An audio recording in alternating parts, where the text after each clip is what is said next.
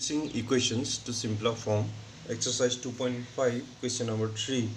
The question is, solve the following linear equations. So these linear equations are not directly in a very simple form, so we will be converting this to the simple form and then simplify. So series. The question is x plus 7 minus 8x by 3 equal to 17 by 6 minus 5x by 2. So I have written the question here. Now you see this question is having the variable x on both the sides. X is on the left side, x is also on the right hand side. Moreover, it has got the different denominators. The denominators are 3, 6 and 2. Here the denominators are 1 and 1. So what we can do in the easier way, we can directly find the LCM of the denominators.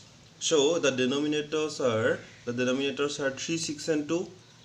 The denominators are 3, 6 and 2.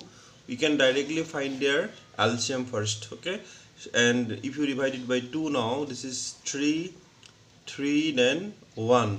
By 3 if you do, it is 1, 1 and 1. So the LCM will be, 2 into 3 into 1 into 1 means 2 into 3. So the LCM is 6.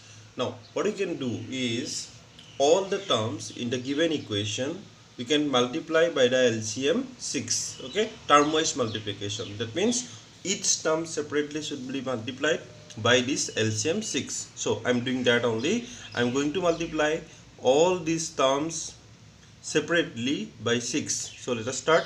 6 into x, it will be 6x plus 6 into 7.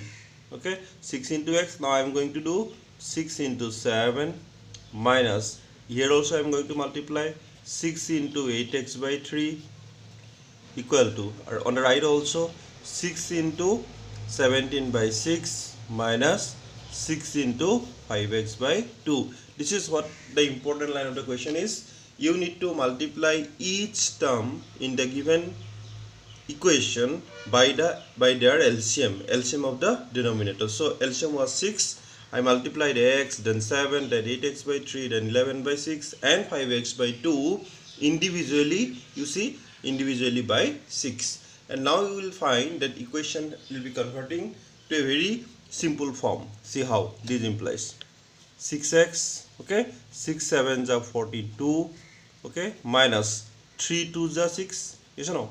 So what you can do, 2 8s are 16x equal to, here 6 1s are 6, so 17 1s are 17 minus 2 3s are 6, so 3 5s are 15x. Now see, there is no denominator, nothing. The equation has become a easier form, of course having the variable on both the sides. So what you can do now, it is like now what we have done in exercise 2.4. So what you can do, these variables 6x, here the variable part is 16x and the other variable part minus 15x, the variables part will write on the same side, the constant part, the numbers on the other side.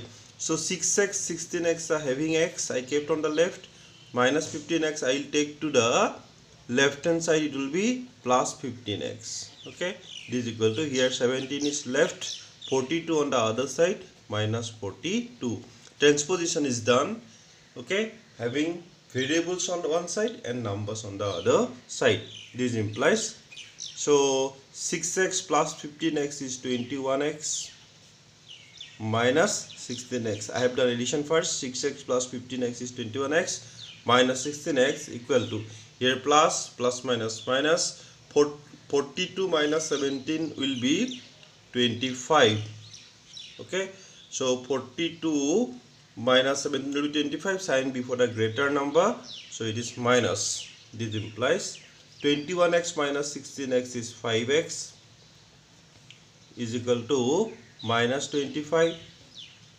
5x equal to minus 25. This implies x equal to minus 25. 5 here multiplied, on the right it is divide, so 5 5s are, this implies x equal to minus 5 is your required solution. Okay, so while doing these questions in this exercise, what you will do in the simple way, you will multiply each term in the given equation, whether it is on the right or left, each term will multiply by the denominator. Which denominator? The by the denominator 6, and this 6 comes from where? 6 comes from the LCM of the denominators. So by the LCM of these denominators, you will multiply each term. Equation will be converted to a simpler form, and then you will get the value of x like this. Okay.